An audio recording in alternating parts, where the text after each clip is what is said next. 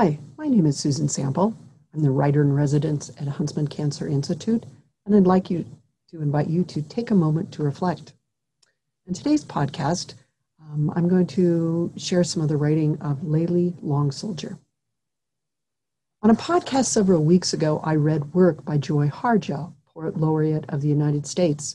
She was the first Native American woman named and then this summer renamed to the position.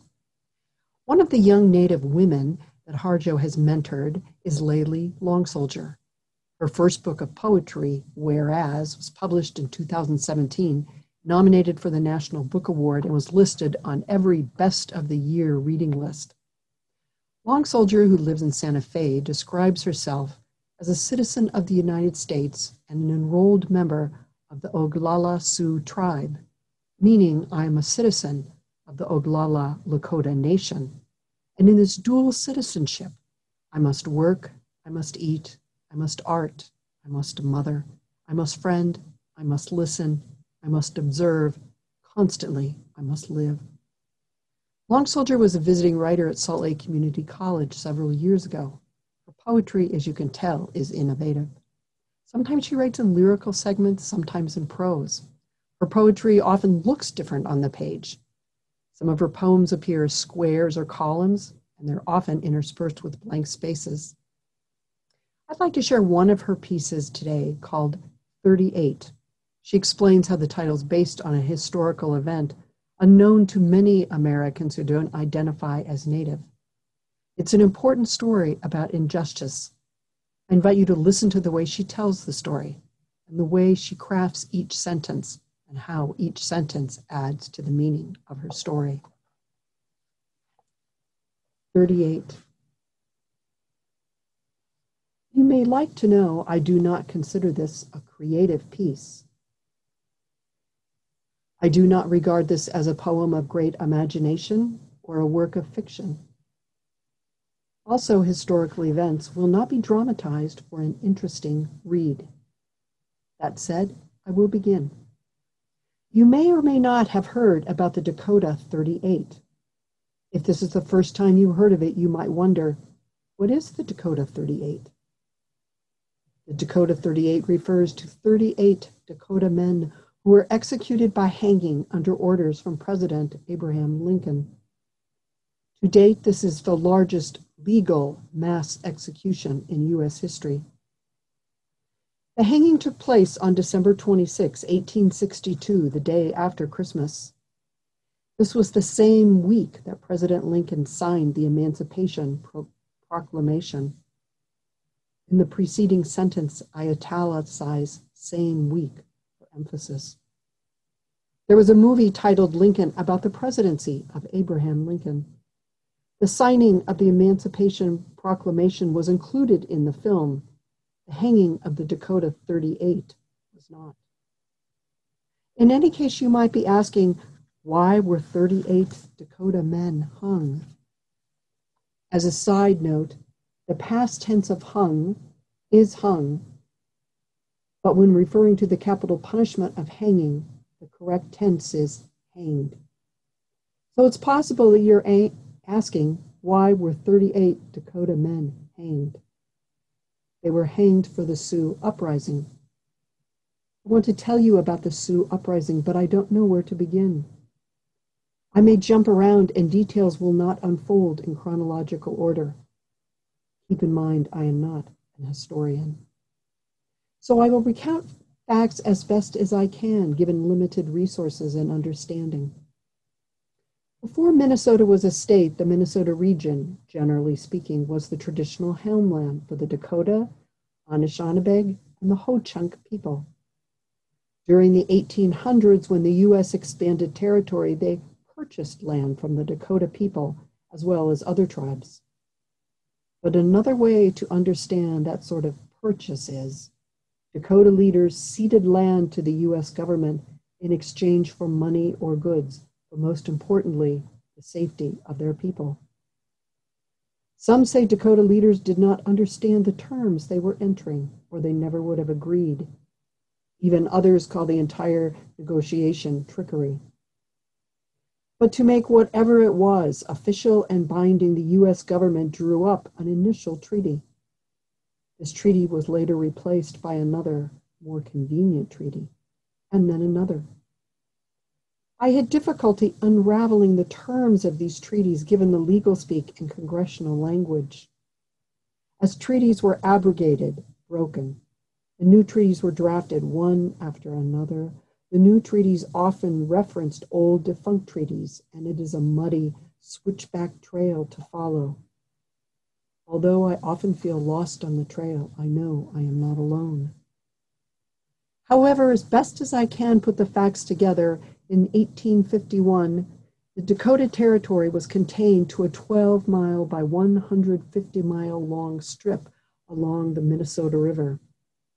But just 7 years later, in 1858, the northern portion was ceded, taken, and the southern portion was conveniently allotted, which reduced Dakota land to a stark 10-mile tract.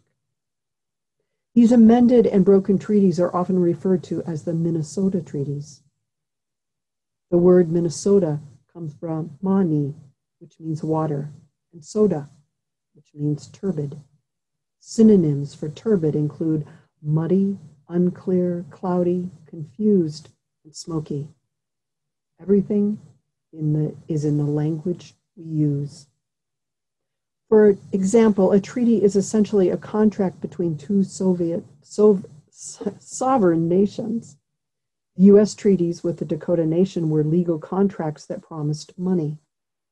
It could be said this money was payment for the land the Dakota ceded, for living within assigned boundaries, a reservation, and for relinquishing rights to their vast hunting territory, which in turn made Dakota people dependent on other means to survive. Money. The previous sentence is circular, akin to so many aspects of history. As you may have guessed by now, the money promised in the turbid treaties did not make it into the hands of the Dakota people. In addition, local government traders would not offer credit to Indians to purchase food or goods. Without money, store credit, or rights to hunt beyond their 10-mile tract of land, Dakota people began to starve. The Dakota people were starving. The Dakota people starved. In the preceding sentence, the word starved does not need italics for emphasis. One should read the Dakota people starved as a straightforward and plainly stated fact. As a result, and without any other options but to continue to starve, Dakota people retaliated. Dakota warriors organized, struck out, and killed settlers and traders. This revolt is called the Sioux Uprising. Eventually, the U.S. cavalry came to Minnesota to confront the uprising. More than 1,000 Dakota people were sent to prison. As already mentioned, 38 Dakota men were subsequently hanged. After the hanging, those 1,000 prisoners were released. However, as further consequence, what remained of Dakota territory in Minnesota was dissolved, stolen. The Dakota people had no land to return to. This means they were exiled. Homeless, the Dakota people of Minnesota were relocated, forced, onto reservations in South Dakota and Nebraska. Now, every year, a group called the Dakota 38 plus 2 riders conduct a memorial horse ride from Lower Brule, South Dakota to Mankato, Minnesota. The memorial riders traveled 325 miles on horseback for 18 days, sometimes through sub-zero blizzards. They conclude their journey on December 26th, the day of the hanging. Memorials help focus our memory on particular people or events. Often memorials come in the forms of plaques, statues, or gravestones. The memorial for the Dakota 38 is not an object inscribed with words, but an act. Yes, I started this piece because I was interested in writing about grasses. So there's another event to include, although it's not in chronological order, and we must backtrack a little. When the Dakota people were starving, as you may remember, government traders would not extend store credit to Indians. One trader named Andrick Myrick is famous for his refusal to provide credit to Dakota people by saying, "If they are hungry, let them eat grass." There are variations of Myrick's words, but they are all something to that effect. When settlers and traders were killed during the Sioux Uprising, one of the first to be executed by the Dakota was Andrew Myrick. When Myrick's body was found, his mouth was stuffed with grass. I'm inclined to call this act by the Dakota warriors a poem. There's irony in their poem. There was no text. Real poems do not really require words. I've italicized the previous sentence to indicate inner dialogue, a revealing moment. But on second thought, the words "let them eat grass" click the gears of the poem into place. So we could also say language and word choice are crucial to the poem's work. Things are circling back again. Sometimes when in a circle, if I wish to exit, I must leap and let the body swing from the platform out to the grasses. Her final phrase, "to the grasses," resonates throughout her book, Whereas. It was written as a response to the congressional resolution of apology to Native Americans that President Obama signed in 2009. Long Soldier ends her long poem of the same name with what another Native writer, Linda Hogan, calls something like a prayer, a hope, a yearning for home and for our future life. The grasses, grasses, grasses. Long Soldier leaves no space, no breath between these words. This week, as you take a moment to reflect, I invite you to listen to the grass around you in your yard, in vacant lots you pass by, on dry mountainsides, wherever and everywhere you are. In Utah, we're surrounded by so many different kinds of grasses. Imported Kentucky bluegrass in our yards, ornamental grasses, native indigenous grasses, and those we name weeds.